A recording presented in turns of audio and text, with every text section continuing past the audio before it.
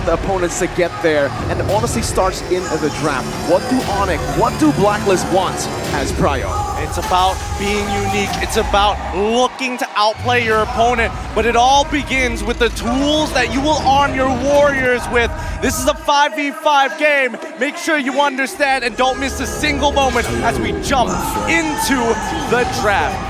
Now, coming and pulling this back a little bit more, we need to talk about the fact that Wise not only plays this sacrificial role in the drafting phase, but it opens up a new level of draft for Blacklist International. We've seen it against FIMP, putting him on something like a Valentina, and then all of a sudden, Burnex Flash, they recognize that to stop UA. One thing that you'll notice about Blacklist International is they have a theme for a series, for example.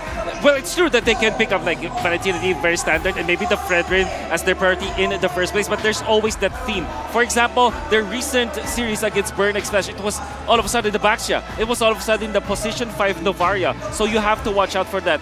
We know for sure that this will be a long series, right? This couldn't be 4-0, and you have to watch out for those key heroes in the draft of Blacklist International. Honestly, looking at the bans just now, Fanny being banned out, the Kaja being banned out, as well as the Kadito, what does this spell that Blacklist doesn't want? They don't want engage, they don't want dive, they don't want huge burst damage.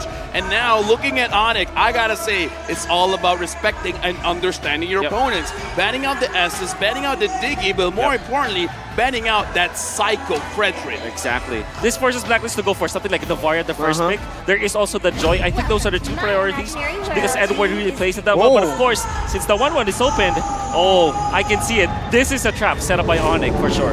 The trap set up by ONIC? I mean, look, this is VWise's 9th Grand Final appearance out of 11 as part of Blacklist's active roster, winning 4 during their appearances. What? That's insane. What a stat. What is that? Great numbers, right? I mean, MPLPH Season 7, Season 8, M3, and as well as Season 10. And that shows their experience, right? Yep. And it also shows their knowledge in the game. So that is going to be very beneficial when it comes down to the drafting phase. Now, ONIC, can they level that? Definitely. This is a trap. I think the 1-1 is a trap. They go for something like Franco in the absence of Kaja. Oh! You know what?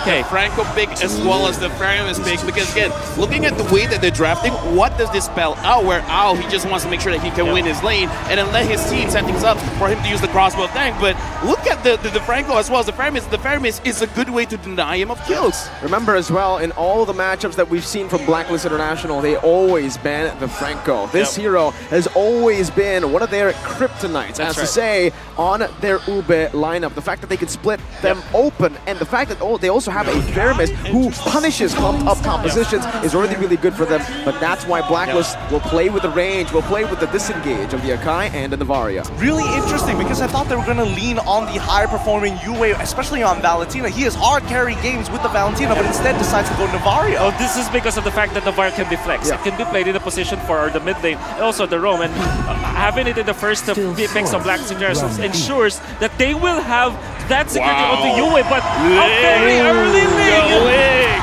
Oh my! I'm happy. Yeah. You guys happy? I am too More than happy.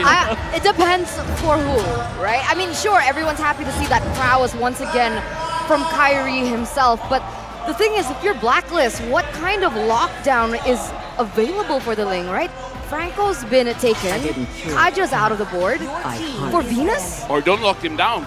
Exactly. Just take away the buff. Don't lock him down. Take away the buff. So mid-control becomes prio for them, and that's why I feel like ONIC, they really understand that. They saved that lane pick for the last pick in the first phase to bait it out. Novaria picked up, so now that's still a flex pick, but remember, Novaria alone, not a lot of mid-control, so you can already see ONIC, they're taking out all the mages that can help Novaria clear. This is where it gets really scary, because if we're not even just talking about the mid lane, we've seen what the mid lane looks like for ONIC, maybe a little bit for the side of Blacklist International, but let's talk about EXP here, because again, they're in the first phase alone. The fact that Franco wasn't even banned out, they left up the Joy as well as the Wanwan. It's a give and take. Yeah, I think that it's either Teresa or Lapu-Lapu for the side of Blacklist International in that case. Lapu-Lapu gonna be perfect against the shields of Faramis. It's like a free setup because you clear out the extra shields very easily. Then you also think about Teresa so that you couple it up. You need a way for Blacklist International to kind of frontline so that the 1-1 will have a time to get the stacks in.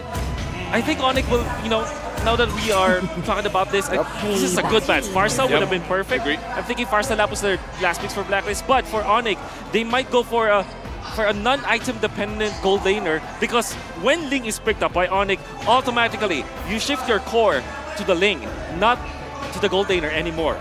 Someone that's a little bit more self-sufficient, you know, doesn't have to get punished too hard. Maybe something that can force priority. I mean, Beatrix as well as Claude are open. Brody, maybe? No, honestly, like all of those options are amazing for different things. Claude can basically take care of himself. Brody can have lane priority, making it so that even if you don't have the items, you can still scale up very well. And the thing is, the Brody here going up against the 1-1, still, me and Mirko, we talked about it in private, but the thing about gold laners, it almost doesn't matter what the matchup is because it is very dynamic. It's going to be the Beatrix, and that's exactly why, right? If we want to see just the main counter, it's going to be the Irithel, but we're not going to see that here. The Claude is an amazing lane for the 1-1, but it all comes down to skill. We've seen Chiku get dominated by a 1-1 before, so the Beatrix here is the most flexible, right? If Claude can do everything independently, Beatrix can adapt to any team style. Okay, all right, we're seeing the next couple of picks. Arlet gets locked in for the side of Blacklist International. It's been a while since we've seen Edward on this Arlet. I was maybe hoping for Benedetta, but now Minotaur as well. This fits the MO of Blacklist International, for sure. Now that leaves us with the EXP laner, right? For the side of ONIC. Why do I have a feeling we might see something like the Masha for Boots? Against 1-1 is great. Yeah, against Arlet, it's okay. The worst maybe that ONIC could take is Terizda, which is actually not that bad at all overall against Yarlot. But yeah, I think the Masha is it fits the bill. What about Uranus? They already have enough damage coming in. They need a frontliner, someone who can survive in towards the late game as well, and no one from Blacklist will be able to fully burst this Uranus if it gets online. Okay. I'll do you one better because I hate Uranus. What about Grok or Benedetta, right? Either or could definitely try and force priority, but nope. They're going to take the Uranus here. You got it right on the ball, Mirko. Right now, honestly, looking at the drafts, here's the thing. We've seen Novara being piloted by Oh My Venus, but now UA is going to use it. And here's the thing. We talked about controlling the purple buff. The Novaria can steal it away if enough vision is provided. All right, let's take a look at the audience predictions real quick, right? Before we get into the nasty tidbits of this matchup. But this is a very interesting split between the two. Even the regions are kind of unsure, but of course there is priority in their respective regions here. For sure. Everybody's going to have their little bit of a taste of what they like. Personally, for me, I'm actually kind of liking Blacklist International's comp just a little bit more. What about you, Eterna? I have to agree with you here. Rest of the table? ONIC. You know what? I'm going to go with ONIC. Yeah, sorry, man. Tiebreaker. I've given Ling and Uranus to ONIC. You know what? Now it's time. This is the start of a legacy for both teams. Blacklist International going up against ONIC. This is the grand finals. MSC game number 1. All right. Let's see. Edward unbending well. Kyrie with a killing spree. Mid-control, who has it, you think, Wolf? Oh, definitely going to be the Faramis Franco, right? Because of the fact that Faramis can just clear it out easily. It's the Minotaur and the Novaria. Not much wave clear with level 1 though. But if they do get level 2 on the Novaria, it's going to be okay. This rotation that you're seeing from Blacklist International ensures level 2 on Oh My Venus. So he picks up the roam right now. So this is a faster tempo for Blacklist International when it comes to getting into their ultimates. Yeah, I really feel like getting their power spike a little bit earlier is going to be very key, because Kyrie in the early stages of the game not going to be able to do much. So they just got to make sure scale up just a little bit faster so that they can actually put tempo into the jungle, making sure that Kyrie gets someone locked down with minimum amount of energy. That was pretty close. That was pretty close. And the thing is, when you're playing the 1-1, right, it's the most annoying thing in the world when your second skill gets popped too many times. Here in the lane as well, we can see this is why the Uranus pick works, right, Wolf? What do you think about this matchup? I think it's a wash. That's what you always say with Uranus. Unless there's an influence. See? But right Not now, even needing the Purify. Yeah, but again, the Uranus just heals up very fast. For now, we can definitely see Blacklist International, they're trying to make sure that their laners are able to leave the lane very quickly, because they want to make sure that they're able to contest the turtle. And again, having the Akai almost guarantees it. Almost. About 70%, I would say. Yeah. I'm interested to see how they will approach this, because there's a difference, right? They will want level 4 their roamers. That's the switch that they did. The Fire is already at the bottom, the Varia already there. It's It's going to be a full 5v5 into the first turtle of the game. Yep, and this one, I gotta say, we gotta look at all of the stun capabilities as well, because looking at Blacklist, not only do they have the Akai, but Edward on this Arlet can actually stun up Kyrie, making sure that he can't use the Retribution on time. And now, looks like he's going for a boost, but up top, CW gets a kill? Boots opening up the map gave them so much more prio to play on the other side of the map, and this is why ONIC composition can work. They can split up the map open with the Franco. They have a lot of kill pressure, but Wise is already trying to punish Kyrie early on by going to the buffs. Wise stealing it away. Boots just putting some pressure once again, but it should just be a trade. Wait a minute. Look at Wise, Kyrie. no retry on Wise. So Kyrie should be able to take it right now, but we can see the Minions Fury come down. Kyrie, with the top of the blaze, escapes, gets out. The crowd goes wild. Oh, I really love how ONIC approached this. Oh, Boots! Oh! Agent Zero. Right now, Zero. I gotta say, man, all of the 1v1s, even our observer's gonna catch it. A lot is going on in the map here right now, Wolf. Edward utilized the crab so that he'll get extra vengeance stacks. Very smart. That's Agent Zero for you. While up top, they baited. ONIC, they show that they have some influence in the turtle. Then all of a sudden, after Kiba gets level 4, rotates to the top quickly. GW. It was denying minions. Very well played there. They want to really, really shut Owl down. But Blacklist, they do not take all these free objectives and say nothing. They go for the trade instantly. Right now, I gotta say, looking at the map right now, 1.5k gold lead for ONIC. It looks like for some reason, both CW as well as Kyrie, they're kind of winning here, Wolf. Yeah, this is because of the influence of ONIC Philippines. You know that Uranus, taking Mirko as well as Gideon and Aether talking about it, self-sufficient in the XP lane. No need to go there. ONIC, they focus on top lane, and Owl is just there to fend for himself. It's not going to be enough. Well, Venus is getting poked by a lot. Kyrie might actually look to go for the all-in right now. He goes for the Finch points. Purple buff is up. He needs to prioritize that. But Venus doesn't have the regen.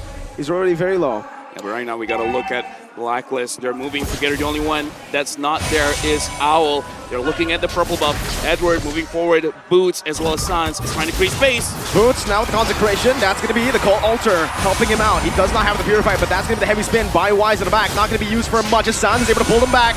But it's Rage onto Edward. That's the whole thing. And the Bloody Hunt locks him down. It's a kill for ONIC. Romer traded in for the Edward. Oh, Sans! Jumps forward, fires another. Kyrie with the top of the blaze. This should not be another kill. Kai just buying some time, but meanwhile, Owl. Here's the thing, man. We got to look at ONIC. They knew what Blacklist was trying to set up. And how did they fight that back? I don't know how they did it, but Kyrie was able to get the purple. Then all of a sudden, Kiboy finds a good opening. Boots was soaking a lot from the resources of Blacklist International, was put low, but because of the ultimate coming from Sans, he was able to bring all of his HP back. That was a lot of sustain on ONIC's side. Here's the thing, man. I got to say, in terms of the way they were fighting, it was absolutely beautiful. And now we got to check the difference of gold here. And I got to say, in terms of the difference, the biggest difference is between Kyrie as well as Wise. That's right. It's because Wise wanted to go for the steal on the purple, but Kyrie was able to get the opener, gets so many kills, 0, 0, and 3. I mean, and now they even position themselves into the turtle. Okay, Owl is in that bush now with a basic attack. Kyrie's going to be spotted out. That's a knockup only on to Sans as he pops into Shadow Stampede. Now locked down. That's Owl picking up the kill. Sans is down, but the passive will gain him an instant respawn as there is a fight down below. This time, Boots having a better time putting down the stacks on Edward. Yeah, right now I gotta say, man, Boots is making sure that Edward doesn't get to play the game. Wise here, starting to turtle. Oh, my Venus is there as well. ONIC goes in. Do they want to take a steal here? Oh, bloody hunt by Keyboy. Locking Wise up. The heavy spin is not going to be used at all right now as Venus crumbles and falls as well. The fact that Sans died with the heavy spin, you know, soaking the heavy spin before that turtle fight, you thought that Blacklist International would have the advantage, but no, it didn't. Because now, no heavy spin to counter a Keyboy. Keyboy locking down during the threshold, and ONIC gets the turtle easily. Okay, right now, look at the map situation. 3.8k gold lead. The map looks very red. Owl, for now, looks like he's trying to get as much as he can. Kyrie now having the Berserker Fury. What does this spell for Blacklist International? Snowball. It spells snowball. ONIC, they don't even need Chewe. Now he's going to be a split push as well as Boots. Kyrie's going to just tear through all of the damage of Blacklist International. Right now, I got to say, man, even Keyboy Mirko, we don't see him going for a lot of hooks. It's just like, okay, I'm just going to wait. Someone comes in, I'm just going to lock you down. it's very hard at this point for Wise to go for any retreat contest because Keyboy is just being an absolute menace. Also using the Shishi mode, and that probably gives Blacklist International a bit of a, you know, not a good flashback as you know, the 4 O's. Yeah, 4 O's, yeah, but this happened before against Blacklist International, so... Oh my goodness. Fury, Suns does pop in to call Alter. Keyboy is still locked down with the heavy spin right now. The crossbow tank is ready, but Keyboy is going to be first to down as Kyrie takes everything. Now it comes to Blaze back again. They might win this right now. CW walks forward. Kyrie with the fast hands. It's CW with a double kill. Meanwhile, look at Boots. Look at Boots. He's wearing the boots. He's walking in the base. Dude, I gotta say, what is this Uranus doing? He's not actually the fight. Oh, what a snipe! No, beautiful win of nature. Edward walks forward. Sans, he might fall this time around. Edward using the resets. Sans with the Shadow Stampede, walking now, but the Vengeance follows it through. Sans is trying his best to run away, but he will just recall. But look at the map, controlled by ONIC still. I gotta ask this, Wolf. ONIC, were they being too confident? Were they overextending there? Oh, well, I think it's part of their MO, but yeah, they surely did overextend in there. They didn't realize that the Wind of Nature was the second item for Owl, and I would have to credit that to Owl. Very nice itemization from that guy, was able to outplay Chewe, and because of that, they were able to recover for a little bit.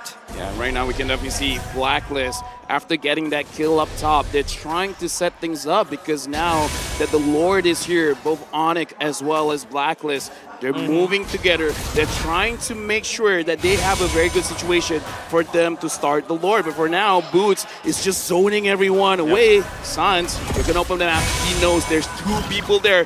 Keyboy, are you going in for the hook? But the hook did not connect.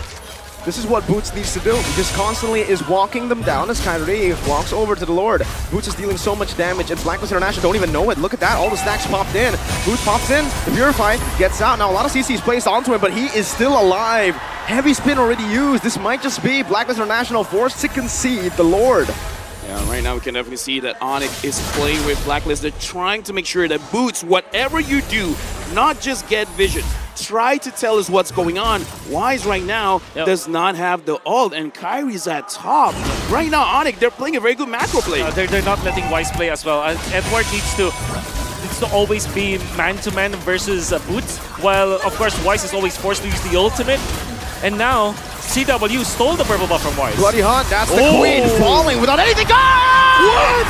Still, the Lord away from Blacklist. That was the top of the Blaze. CW with a double kill for him. Edward with the final splash, but it's not going to be able to distract for long as now it's giving the gun down. CW with a triple. Now flickering forward. Owl able to escape you, and now with the Astral Sphere, but CW wants to take this turret down. ONIC wants to crack the base open. Oh my god, what was that play? Right now, hear the crowd. They're loving ONIC. Yeah. They got the Lord. Kyrie, fast hands, amazing reaction speed. If Wise has the drive-by, Kyrie has the fly-by. The Sky King literally knew what he needed to do. The play was there. He split push so that Blacklist will feel confident, but he knew the timing all along. He knew that because of the first thing, he can get back to the Lord Pete and get that because he's level 14 compared to Wise's 10. Right now, look at the map. ONIC, they're not going to try to force it out. They managed to get a mid-inhibitor. Now, Blacklist, they're trying to look for a situation. Wise goes in. Is that Wise? On Keyboy. It's only on Keyboy. It's the roamer. It's the worst possible target, maybe. No, Boots is the worst possible target because you can see him right now just recalling in the faces of Blacklist International. They're looking for some more, but honestly, at this point, it's only 10 minutes. They cannot take these base turrets down that fast. They need to bait out these passives, and that's going to be Iron Hook. And the Queen is down again. Kyrie jumps onto the back. Wise, 1 HP. Kyrie! And CW finds a double. Dude, that was a big burst of damage, and now the melee going in. Edward! Pinch point just to bait it out. Edward falls. Agent Zero is down. And ONIC in 11 minutes, they take game 1. What an opener. Blacklist International going up against ONIC. What a very, very fast game. And I gotta say, Kyrie, what an amazing man on that link. By the way, that's the first win of Kyrie against V-Wise. Against V-Wise in an international finals. The reason I said that this draft was better, and I think you guys have a similar opinion, is the fact that this is ONIC signature. I've seen this before. M3, it's a banana split! How? How can you not have seen a banana split? Because I didn't even mention it in the broadcast. I was like, wait, they want to go for pickoffs. They want to split out the map, but it's classic Raja Yeba. Here's the thing. When you forget history, history has a way of repeating itself. And now ONIC, I gotta say, it's in their DNA. Even if they close the book, it's not a problem for them to open it back up and execute like it's nothing, man. The Uranus just works so well because you take away the attention of Edward. You are forced to put the Arlott to stay against the Uranus for quite a long time. And the farm, the macro was there for the side of ONIC. I gotta say, Gideon, did you expect that game to be that fast? No, I really wasn't. I thought Blacklist was going to be able to slow things down at some point of time, and I was like, okay, maybe they can have some high ground defense. They're only, what, 5K down? Next thing, I blinked, all of a sudden it was 9. Yeah, really just kind of snowballed from there, right? And this is what we were talking about this in-game, right? Literally. We were like, this man was so disrespectful, recalling in the base, and he is your MVP, Boots. He did so well being able to split the map, like you mentioned, and was able to just distract, honestly, the members of Blacklist. Yeah. Right now, Mirko, we gotta say it, man. What are Boots used for? They're gonna walk all over you. That's a synergy, close enough, right? But the thing is, Uranus has no feet. That's a 5 out of 10 at best, but you know who's 10 out of 10? Who's 10 out of 10? Definitely. The way that he played it, the way that the Coach Yeb as well as Coach Addy designed this draft and this strategy, went for the split push, and of course, they have the Ling. So, Ling and Uranus, there's only one way for that to work. It's a couple of ways for sure, but the best way is to split, and that's what they did. Yeah, and you know what, there was some level of consistency from Boots. Had he lost this lane any harder to Edward, I think this would have been a very different looking game overall. It's great to see that they're able to do everything they were able to apply in this game with their comp, and more importantly, just key boy things. Dude, first of all, I gotta say, the thing about Captain Boots is we don't see a lot on him. The cameraman, for some reason, is like, Boots is not doing anything. But I gotta say, when you don't see him, he's the most scariest. He's like the member on the side that you don't really look at much, but he just says to you, yo, be careful. Yo, be careful.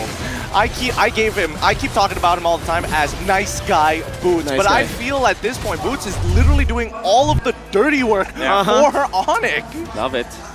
I want to say ONIC, the moment that they saw that the Navaria will be the mid laner, and you have the Minotaur, as well as the fact that it's like they're reliant on one more. You're looking at the composition of Blacklist, even if you design it in a way that they have all of the items up, the damage usually just going to come from Owl and maybe someone from UA, but UA is not an AoE damage. So the moment that they saw that, ONIC, they just started, okay, let's go Uranus. Let's split the map. Let's not let them farm.